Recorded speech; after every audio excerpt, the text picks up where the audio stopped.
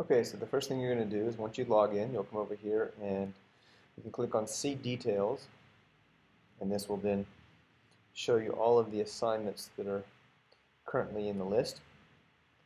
And you can hit the Start key, and this will come out and show you all of the assignments. And if you notice here at the bottom of the screen, these first assignments are just short videos. Not until you get to this icon.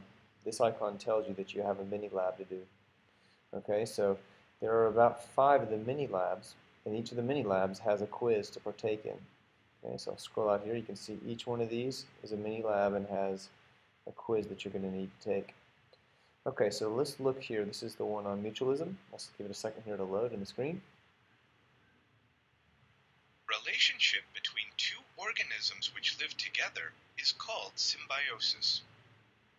In symbiosis, one partner may affect Okay, what the you're going to other notice in down here at the various bottom in ways. this Look mini at the lab, picture there's of the 4 crocodile and the modules, you Egyptian see. When you plover finish bird. those, What do you think is you're going to happening come over here? and click on the assessment. This is an example of a This symbiotic assessment has 5 relationship questions. called mutualism.